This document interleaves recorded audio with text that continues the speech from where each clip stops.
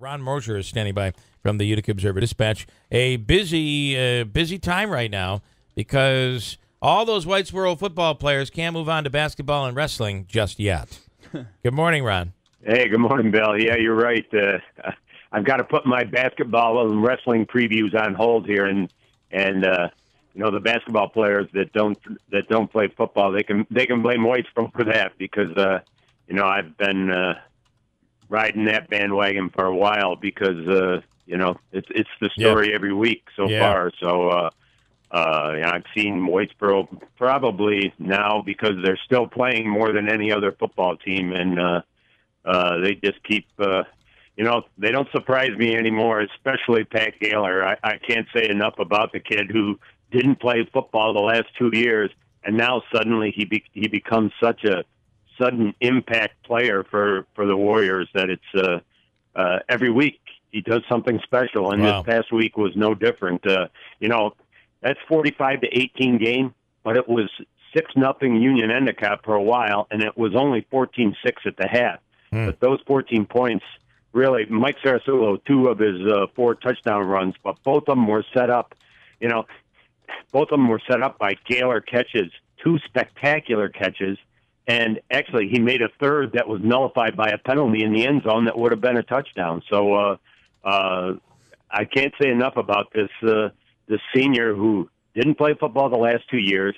He's a standout on the baseball team as a center fielder and a left-handed pitcher.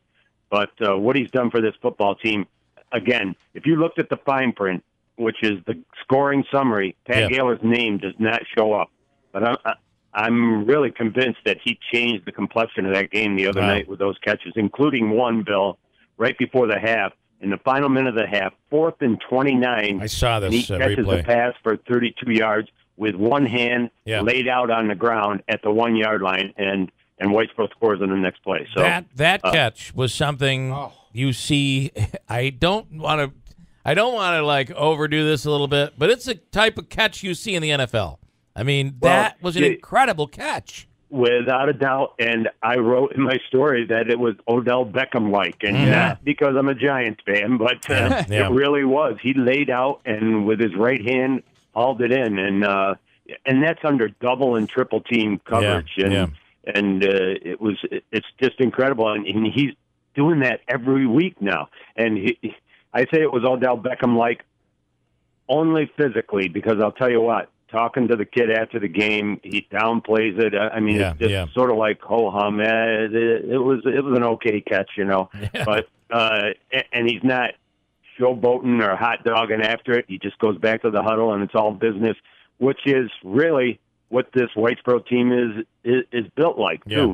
Mike Sarasulo, the running back, 4 more touchdowns, 140-plus yards, and those are tough yards. And he just takes it in stride. It's not all about him. This is definitely a team thing they've got going right now. And they're 11-0, and they one more win, and they're back to the state championship game for the first time in exactly 20 years. Wow! And so the way this goes is they'll play next Friday at 8 back at Cicero, North Syracuse. Is that correct? That's right. Against Greece Athena, who's also 11-0. Out from Rochester way, and from what I understand, they are very, very, very good, obviously, and it should be a great matchup. I think Whitesboro's still ranked number 3 in the state, behind 2 Long Island teams. By the way, Long Island plays their own championship. They don't come up here, so it's Whitesboro's number 3, and I think Greece Athena's number 4, for whatever state rankings are worth. But they're both 11-0. Let's put it that way. And I'd be remiss if I didn't mention. They only completed 2 passes the other night. They didn't throw many. But Dante Folletti, the quarterback, was under duress, and he put it on the money both times. In traffic, Gaylor makes the play. So, hats off to those 2. They've got a connection going, and teams know it, and they're still beating them. Tell me, is anybody alive yet in playoffs outside football? I know that New Hartford lost over the weekend in the state soccer finals.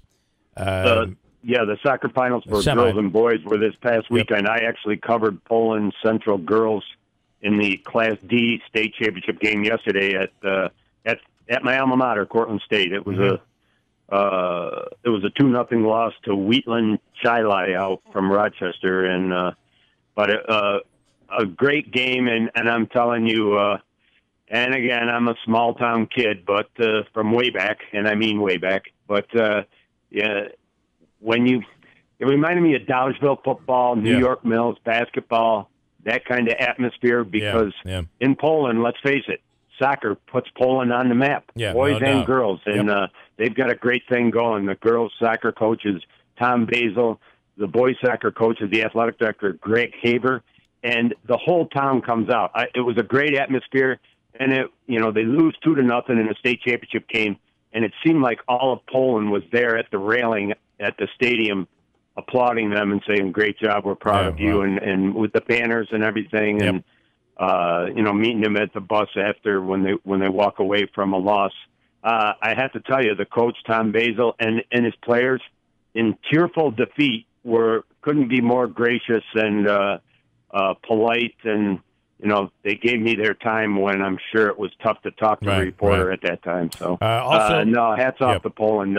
If you drive through Poland, Bill, you'll see on every telephone pole there's I imagine it's like plywood soccer ball, and with each player's name and number as you go down the street. That's really cool. It's a great feeling. They really embrace the soccer program there, because let's face it, it's a smaller school. They don't have football. Yeah. I mean, soccer's what they do, and they do it well, and believe me, they're going to be back. They're very, very young. So it was a good atmosphere. I can't say that I'm a soccer expert, but it was it was a good day to go out there and cover them, and they deserve a lot of credit. All right, Ron Moshier, you can read all about it in the OD, utica.od.com. Ron, thanks so much. We'll talk to you again next week. Again, Whitesboro playing 8 p.m. on Friday night out at CNS. Yeah, and you might want to just reserve the day after Thanksgiving, 3 p.m. at the Carrier Dome, just in case. That could be Black Friday to remember for Whitesboro. It could be state championship time right there. Good stuff, Ron. Thanks, man. Thank you. Ron Moshier. Also, over the weekend, New Hartford went down in the boys' state soccer finals. Little Falls was defeated in girls' soccer, 4-1 by Port Jefferson. And nearby Casanova, I believe they might have won in the field hockey, but not necessarily within our group of schools.